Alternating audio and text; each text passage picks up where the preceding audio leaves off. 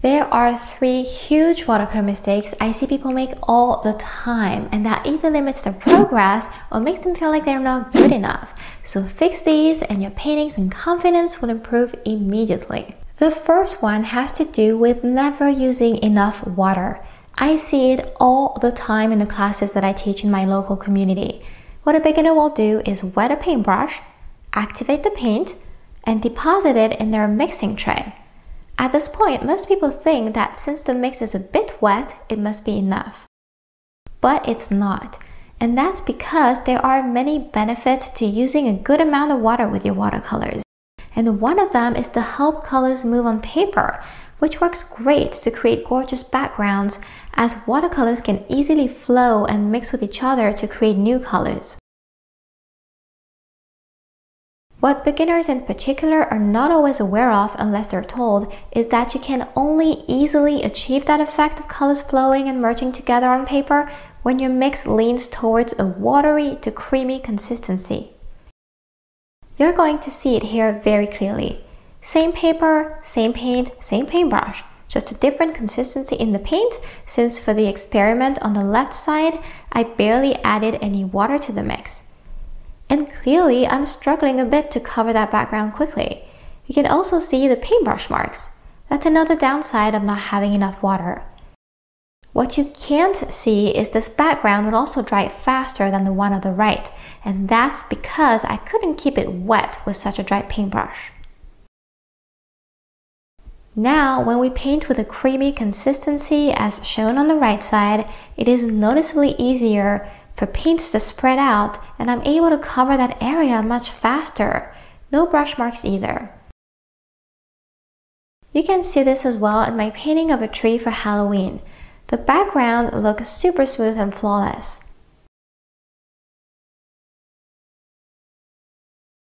When you don't add enough water to your mixes, I just explained, your background or base layer will dry a lot faster. Not only will colors have a harder time to move around, but that is also going to make it difficult to add more colors or shapes and have them melt into the background. New paint strokes you might be adding will stay visible because the paint is simply too thick to be able to spread out effortlessly. And the background is already almost dry too, so the paint stays where you applied it. You will end up with a pretty inconsistent background that does not look smooth, full of brush marks, blooms, and blotches of paint. As you learn to paint with watercolors like I did over the past 3 years, it becomes clear that that effect of colors flowing on paper is helpful in the vast majority of styles, even when a painting seems detailed. That's why you really want to fix this mistake sooner than later. A quick fix to making dry mixes is to dip your paintbrush in water, then in the paint, then in water again, and so on, whenever you want to mix a color. And then always check it looks creamy like this before you start painting. It should also feel easy to apply the paint on paper, whether the paper is dry or wet. Also, remember about that first mistake, that you also need to have wet your sheet enough so both paint and paper are equally wet, and you also need a good type of watercolor paper. These 3 components are important for beautiful backgrounds. I love to add depth to my background, so next I added a second layer of paint. Because it's a second layer and my paper is already filled with paint, I added just a tad of pigment to my mix. It's a little bit thicker but still creamy, and with that small change, I know the paint will show better on that second layer, which is going to help in building up contrast and depth. Now take the tree as another example of how important it is to avoid the first mistake of not wetting your paint mixes enough. Imagine trying to create branches with a thick mix. It's much harder to make strokes, the paint is noticeably too dry. It can give your painting a certain look if that's something you like, but for me, I find it prevents me from making clean strokes. As you move throughout the painting, you can make your paint mixes thicker and thicker until it's time to add the final details. Here, I want my tree to be more opaque towards the base, so I add more pigment so the mix thickens. The paint is not easy to apply, but it's done on certain areas only, so it's not bothersome at all, and it shows well and finishes the piece beautifully, especially when I add the highlights in contrast to my shadows. So you can see that in some cases, using a thick mix of paint is fine and it will give a different artistic look to your painting too. But overall, it's going to be much more effective and easy to start with a mix of paint that is creamier thanks to added water.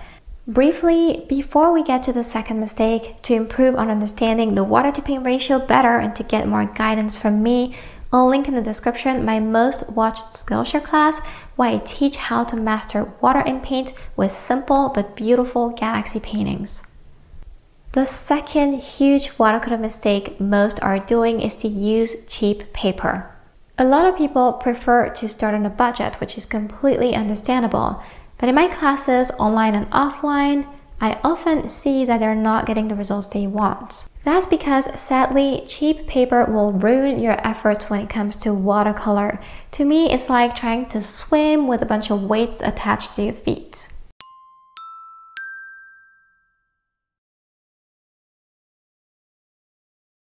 You could work with the best paintbrushes and paints on the market. They won't help if the watercolor paper is of poor quality. It is by far the most important supply to make a difference in the results you're getting. There are several types of watercolor paper. The two most common ones are cellulose, also called wood pulp, and then cotton papers. This is an example of cellulose paper. Not the worst quality, it's an affordable type that I'll recommend to people who just want to see if they like watercolor. There are plenty on the market like it. Note that if there's no mention on the cover of what the paper is made of, it's very likely it's cellulose paper.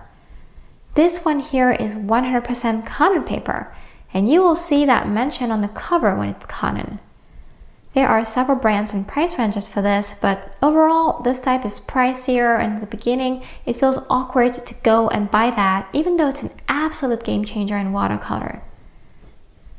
No matter what type you select for your current budget, I would advise to go for a cold pressed finish and a weight of 300 grams per square meter. The finish, cold press, hot press, or rough shows directly in the texture, the grain of the paper, and indirectly in how well the paper retains water. Cold pressed and rough papers are best to retain water, and out of the two, cold press, in my opinion, suits all watercolor projects and styles, as it is neither too smooth like hot press nor too grainy like rough papers. That's why I recommend that one. I'm not trying to convince you to invest in 100% watercolor papers. However, I'd like to show you the difference between that one and the other types in case you're not getting the results you want and you've never tried 100% cotton. I'm going to add Arteza 100% cotton cold pressed paper in my experiment because I tested it, and even though it's not the best cotton paper, it gives good results with an affordable price for cotton. So it's a great compromise if you'd like to up your watercolor paper quality and at the same time your results without breaking the bank. I hear the brand Bao Hong is great too and not too pricey, but it's harder to find online, so I haven't tried it. So here we have a cheap cellulose paper, a mid-range 100% cotton paper, and a pricey but highly qualitative 100% cotton paper. They're all cold pressed papers that I explained earlier. First, see what happens when we wet them for an extended period of time. It's hard to tell in the video, however, when I add the water, I can feel that the cheap paper gets slippery more quickly, while the other two take the water pretty well. Something else I noticed with cellulose papers is they tend to buckle really fast, whereas in a 100% cotton paper, water penetrates inside easily. As I'm painting using exactly the same technique on all three, wetting each of them for as long and adding the same consistency of paint, right now they all seem to give a nice result. When the paint dries is when you can tell the difference better by just looking at them three. The higher quality the paper is, the more consistent the paint looks, whether we paint a background or in more detail. The cellulose paper and artesa paper show more blooms than ash paper because they just don't take water as well, so the water sits on top more. Overall, artesa paper is great I find, but the best one is ash. No patches or marks of any kind, the paint looks smooth all over, and the colors also look better, especially next to the cheaper paper, where they look pretty bland in comparison. I know some people are happy with cellulose paper, and I think it depends on style and expectations.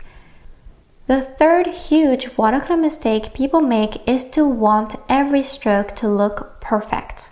What's interesting with watercolor is that getting your strokes to look perfect, like you would with pencil, colored pencil, or ink, is not going to help your painting look any better or more realistic. It's actually quite the opposite, because with watercolors, there's a big nuance between perfection and realism, and for realistic painters and perfectionists, it's really hard to wrap our mind around that when we first start watercolor. And no matter what your painting style is, it is going to be important to train yourself to let go to some degree.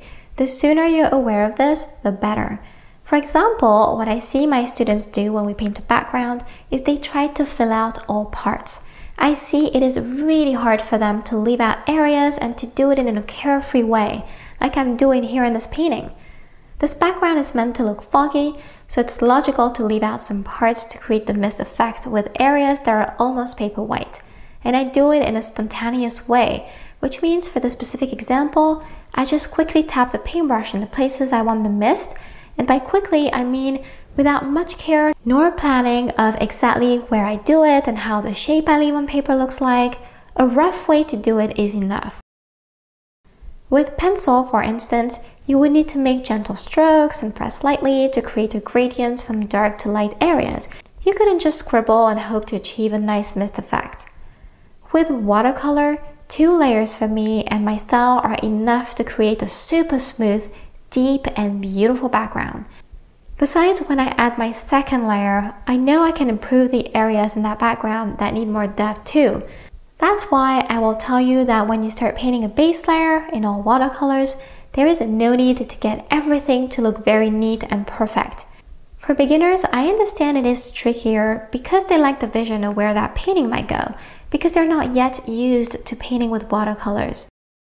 You learn to be less tight and trust the process more as you practice. And it's important to understand that, I think, to stay motivated. Another thing I think everyone should know about watercolor is that at first, a watercolor painting looks ugly. So much so that we have a name for it, the ugly stage. Colors are really bland, detail is lacking, and because of that, people think they're failing, that they need to paint everything perfect, pencil work style, from the get-go. But the way watercolor works, you can see it here very clearly in the different stages of my paintings. A piece of art comes together layer after layer. Past that awkward, ugly stage, we're able to get something going. To achieve this, try and think of a painting in terms of layers, not sections. Think of it from background to midground to foreground.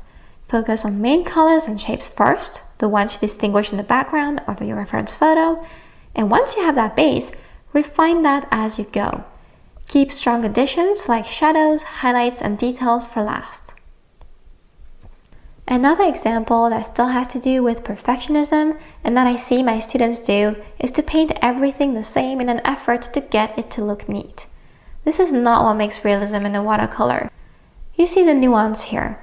If I space all branches out in the same way, that I paint them all the same, the tree will look boring. It is better if the branches here look different and even crooked. It gives the painting more charm and a more genuine look. When you add texture, it's the same. You want it to be quite spontaneous in the sense it's not going to be done with extreme care because we don't want it to look too consistent all across the tree. Remember, it's the addition of all the layers in your paintings that make the final piece, but not everything needs to be flawless in order for the art to look stunning. Each part comes together towards the end. It's a big aha moment with my students when we paint something. They're not convinced at the beginning and much more enthusiastic towards the end when we start adding detail. Now you've got this knowledge, I urge you to start practicing, and what's better than understanding how to manage water and paint? That's why I created this video here, so make sure to watch that next to get your first concrete results. I hope you enjoyed this. See you soon for more watercolor help.